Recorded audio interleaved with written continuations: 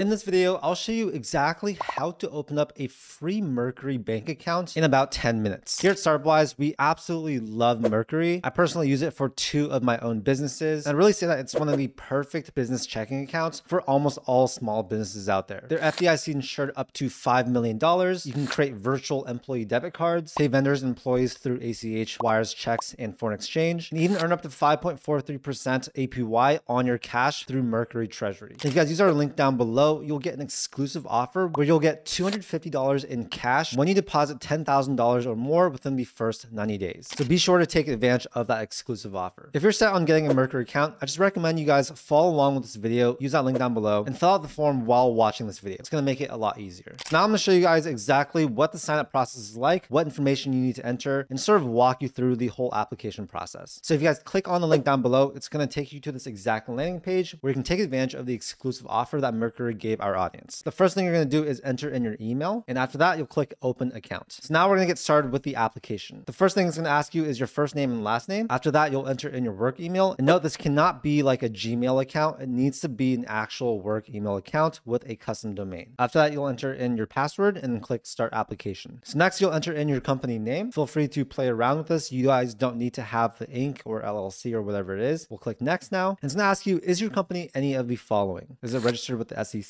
a publicly traded company, majority owned by a public company? And yeah, just read through this. If any of these applies to you, you may not be able to open up a Mercury account. But for most of you guys watching this, this will likely not apply. So I'll go ahead and click none of the above. So now we're going to enter in our company information. If your company does have a DBA doing business as, then you'll want to select this. Mine is not, so we'll go ahead and select the country of incorporation. We'll enter in the phone number. Next, you'll enter in your employee identification number. After that, you can put in your company website. It's optional. You'll select your company type. So I'll select S corporation. You guys can select LLC or whatever your business is. You'll select industry. So I'll go ahead and select something here. And you'll tell them what your company actually does. This does not need to be super detailed. After that, you can enter in any major investors you have, but that is completely optional. So now we'll click next. Okay, next you're going to enter in your company address. So I'll go ahead and select an address right here. It's going to ask you, where do you do most of your work? So please provide the office or residential address where you work day to day. I'll select United States, same address, and go ahead and click next. Now it's going to ask you about the ownership details for your business. So you'll enter in your legal first and last name here, the email that you use, your job title, and then the ownership percentage that you have. So since I own my company 100%, I'll set 100, click continue. If you have any other stakeholders within your business, you'll go ahead and click add stakeholder here and enter in their information. But since it is just me, I'll go ahead and fill out the information for myself. It's going to ask you about your citizenship status. So I am a US citizen. You'll enter in your social security number, your phone number, date of birth, and then your home address down here. After that, they're going to require you to verify your identity. So they're going to want you to actually upload a picture of your US issued ID or international passport. So just click on this and do that. I'm not going to show you guys in this video. It's going to ask you about any political exposure. So have you or any persons associated with you ever held a political office in a foreign country? Answer is no. You can also share your social media if you want. And after that, we'll click save. And just to show you guys what it looks like to verify yourself, it's going to have you scan this QR code, or you can enter in your phone number. And that takes basically about 2 minutes. Now, just for this video, I did not go ahead and do that. So it's going to have this little red mark here, meaning I didn't fully complete it, but you guys will do that and it's going to have a check mark. So next we'll enter in the company documents. So this is going to be your formation document. You'll select the document type. So for example, your articles of corporation, and then you can drag and drop that or click upload. After that, you're going to enter in your EIN document, since this is required to open up a business bank account, and upload that right here. Next, it's going to ask you about your expected activities. So will you be sending or receiving money internationally? Select accordingly. I'm just going to select no for this video and I'll click next. And then there are going to be a few follow-up questions. So first is, who are your target customers or clients? After that, it's going to ask you, how do you usually receive payments and what other types of transactions do you expect to flow through this account? After that, if you guys properly did all of these things right here, there won't be anything here and you'll be able to click review your application. Once you do that, you'll want to make sure that all the information you submitted is correct. And once that is done, you'll click submit your application. Now, if you are trying to take advantage of that free $250, you'll want to make sure that you deposit at least $10,000 within your account in the first 90 days. And yeah, that's basically the application process. After you do this, within a few business days, you'll have your account after it's approved, and you'll essentially be able to run all your finances through your Mercury business checking account. They'll also send you a business debit card, and you'll be able to set up virtual debit cards as well if you want. So that's a step-by-step overview of how to set up your Mercury checking account for for your business. Hopefully you guys got some value from this video. You guys can see it's a pretty straightforward process, and it's only going to take you about 5 to 10 minutes. If you guys got some value from the video, make sure to hit that like button and also subscribe for more content just like this. Everything on this channel is free content that helps you guys start and grow your businesses. Thank you so much for your time, and I'll see you in the next video.